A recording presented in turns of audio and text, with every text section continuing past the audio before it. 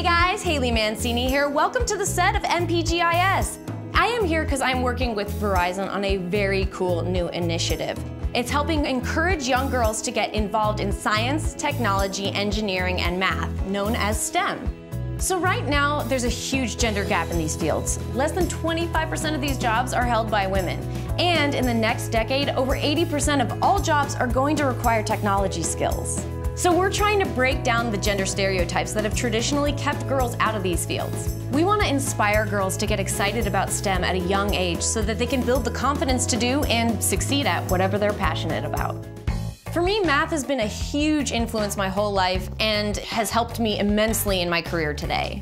I'm a comedy writer, and the field of comedy writing is changing, but it is still pretty male-dominated, which means that when I pitch a joke, it's gotta have a universal sensibility.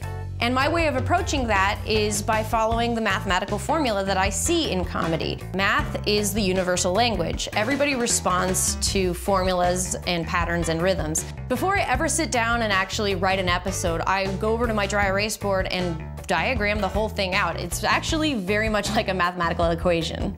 I'm a lesson in not giving up on math because when I was a kid, I was terrible at math. But fortunately in high school, I had a teacher that turned everything around. He could see where I was coming from because I was always approaching it with this kind of creative mind. And he helped me see that math is actually more creative than I ever thought. And suddenly I went from the bottom of my class to the top of my class to majoring in mathematical economics.